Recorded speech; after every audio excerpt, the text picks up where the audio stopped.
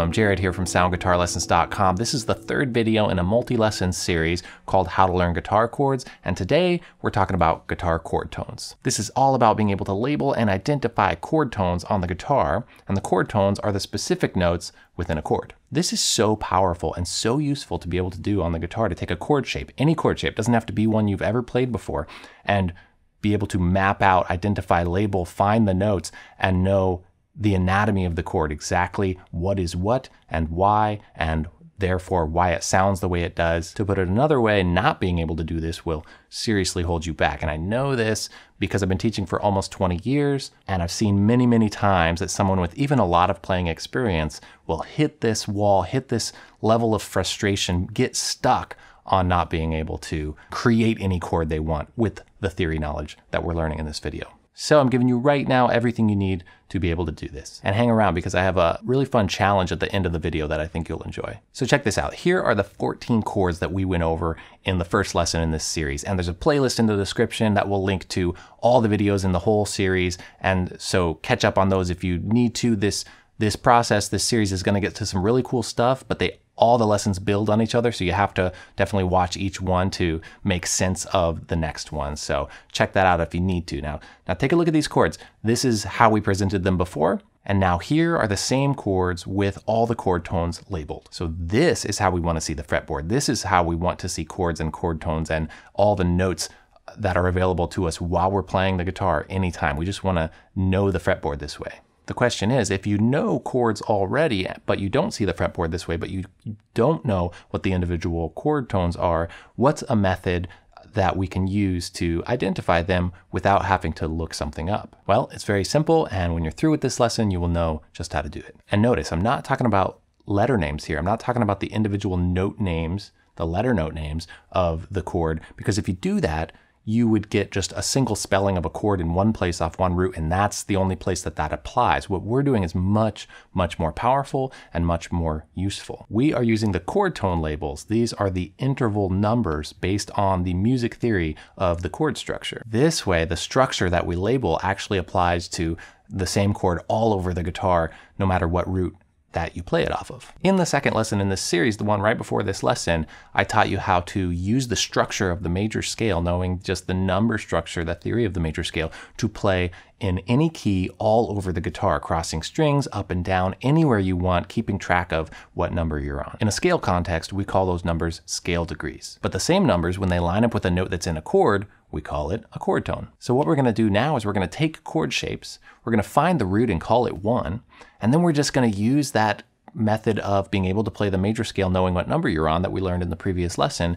and we're going to find where those numbers line up with the other notes that are played in the chord, and voila, you have your chord tone labels. It is as simple as that, but let's do some examples because there'll be a few little things that we can get hung up on if we don't go over some of the details. So let's take this A chord. That was our first chord on the list from the first lesson in this series. And for all those chords that we learned in the first lesson, the root happens to be the lowest note. We call that a root position chord. The root does not have to be the lowest note in a chord.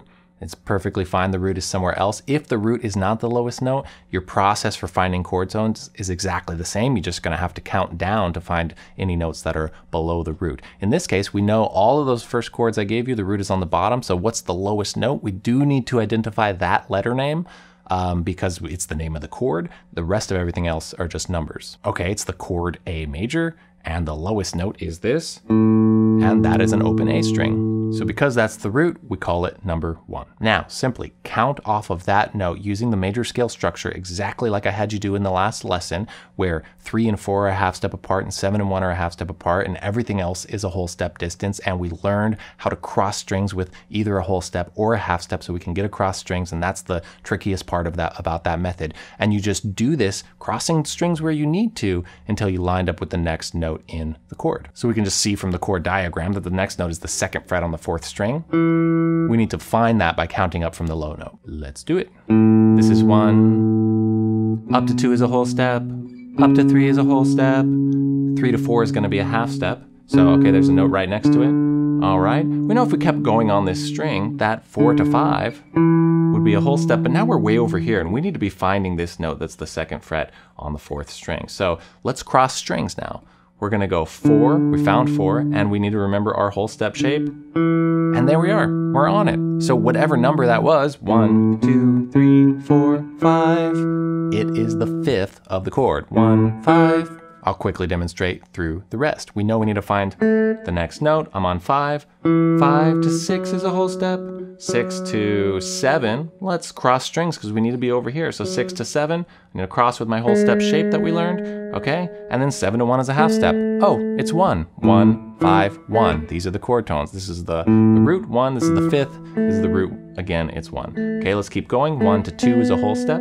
Okay, 2 to 3 is a whole step. Now I'm kind of far away again, so let's cross strings, and we need to cross strings with a whole step shape. 2 to 3, and there we go, it's 3. 1, 5, 1, 3. Okay, what's that open string? 3 to 4 is the half step. 4 to 5. Oh, if you do any tuning by ear, you probably know this fret here is the same as your open string, so we could also think of it that way. Or cross strings from 4, it's gonna be this distance, to 5. 1, 5, 1, 3, 5.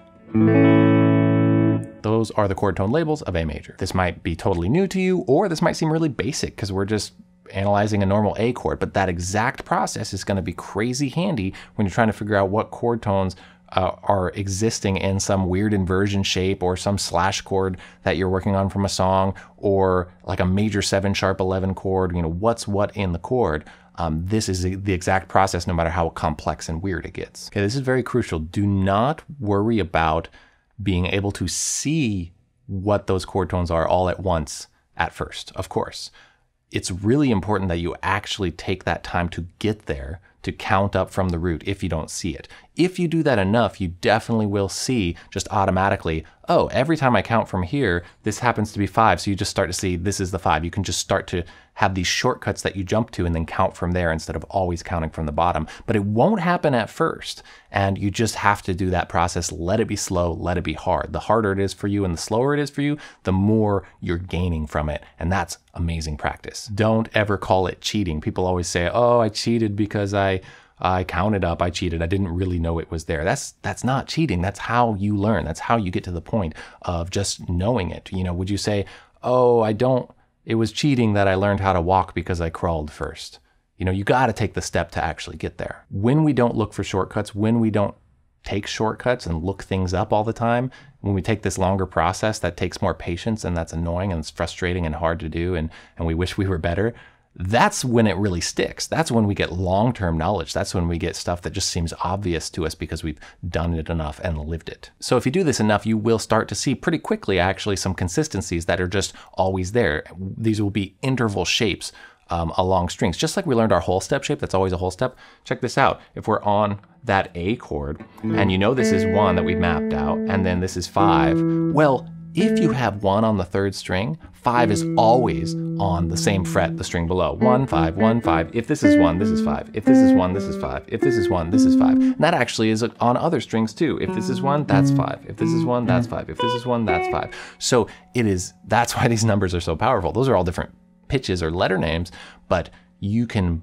start to see the whole guitar this way with relationships. And the relationships are crucial because that's actually what makes a melody or a song or a chord progression sound the way it does. You can hear Happy Birthday in any key and definitely know that it was Happy Birthday. All right, the next chord that is on the original sheet that I gave you is B major, and it's the same physical shape as A major, just that you have to also move the open string up to fret 2. Well, because it's the same shape, the numbers are all going to be the same too. This is 1, this is 5, this is 1, this is 3. If you played that note, it would be 5. 1, 5, 1, 3. That's the 3rd, that's the root, that's the 5th. So again, how powerful this is that it gets to move around like this is just awesome. I'll quickly show you how it works on the C major chord. Okay, the lowest note is the root. There's 1, okay, 1 to 2, whole step, 2 to 3. I'm gonna cross strings, and there it is. That's the chord, that's the note we're looking for. Now we have to find this open 3rd string. Okay, 3 to 4 is a half step. Okay, 4 to 5 is a whole step, but that is the same as the open string or the whole step shape over to the open string. There it is, 1, 3, 5. Okay, 5 to 6 is a whole step, 6 to 7, okay, 7 to 1, crossing strings, half step. I know I'm going over that quickly, but that's why I'm doing this whole series, because I can just say, hey, you should know that because we talked about it in lesson 2.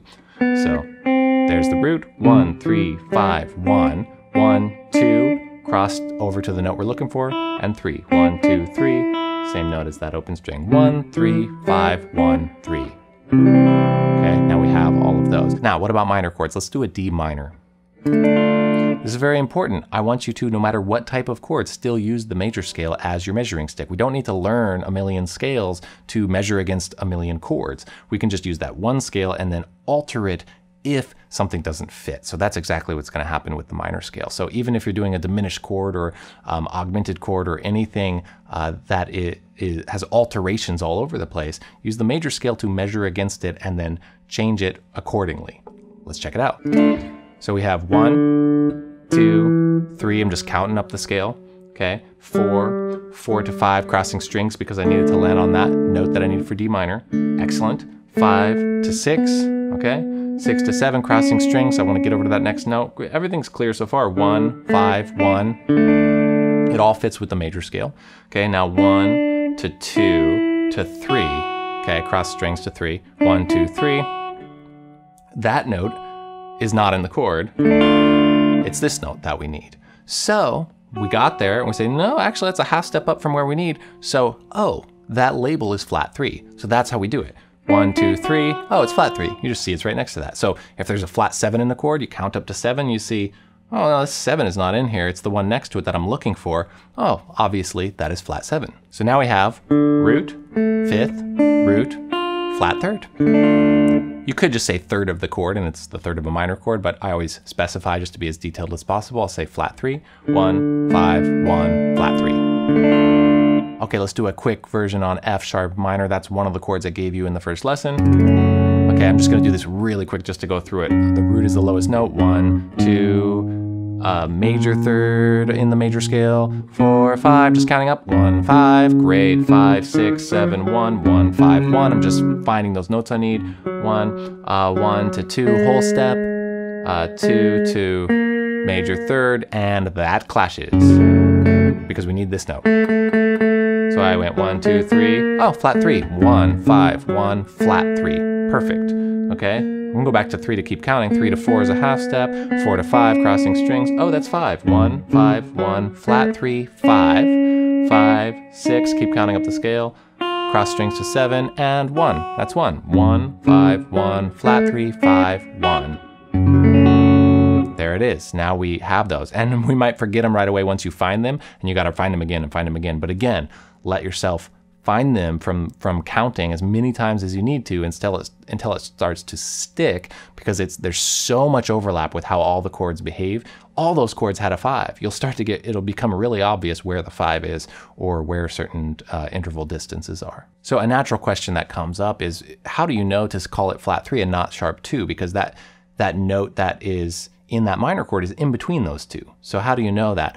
Well, we're looking for 1, 3, 5, and 7. These are the notes that pop out to us as chord tones. Sometimes 7. None of these chords I gave you so far have 7 in it, but 1, 3, and 5 especially, and then 7 if that's in there as well. And so if, for now, there's going to be some exceptions later, but for now, if it's close to one of those, we're looking for filling out the chord with some kind of 1, some kind of 3, some kind of 5, some kind of 7, if there's a 7. So for now, if there's a note that's right below 5, you'd call it flat 5. If there's a note that's right above 5, you'd call it sharp 5, unless there's already a natural 5 in there. So if there were already a natural 3 in that D minor chord, then you would call that other note, if it was also in there, you'd call it sharp 2, which is a type of chord tone that's called an extension, and we actually would call it sharp 9. And don't sweat at all about what I just said, because I have a whole lesson later in the series on what extensions are and how to use them. So for now,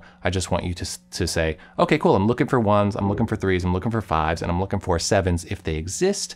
And you want to alter those if you need to alter them. And then if there's something, like let's say you have a natural 5 and then you find one that's like a sharp 5, you wouldn't call it sharp 5, you'd call it flat 6. For now, call it flat 6. Later, when we learn about extensions, we're going to call that same note flat 13. That's just nomenclature stuff. Don't worry if you're calling it flat 6 or flat 13. Right now, you're still understanding the structure, you're still understanding how it's built, you're doing all the right things. It's just labeling after that. So really, that's all there is to it. And you'll hear me say this all the time. Let it be hard. Let it be difficult. Let it be slow. The more you let your practicing be that way with whatever you're trying to learn, the more you're gaining. The more it's a gold mine when you find something that is kind of challenging for yourself. So you want it to be that. I'm saying that just in case, because I don't want you to try this and be like, whoa, this is taking too long. Good. Good. If it's quick for you, that's nice. You're getting the results you want. But then if you're looking for improving, we need to push the boundaries a little bit. So homework quiz challenge for you here. I have a chord shape that is on the screen right now, and I want you to use the method that we just learned to label the chord tones. And don't worry about what the chord is called, like the official name of it. Just label the chord tones accurately. I have the root labeled for you, the 1, and you have to find everything else from there. Just write your answer in the comments. All you have to do is write the numbers from the lowest string to the highest string, or from the thickest string to the thinnest string. Just like I listed out with all those chords, like the F sharp minor, I said 1, 5, 1, flat 3, 5, 1. And obviously don't look at what anyone else wrote before writing your answer in. If I get any submissions, I'll give a shout out to people who got it right in a future video. Great job on your progress so far. Please subscribe if you haven't already, and stay tuned for the rest of this series. In the next lesson, we're going to talk about the collection of chords that exist within a key so we can have even more mastery of the music theory, this time about chords that sound good together and chord progressions and why they work that way. Can't wait to see you in that next lesson. Happy chord labeling, and thanks so much.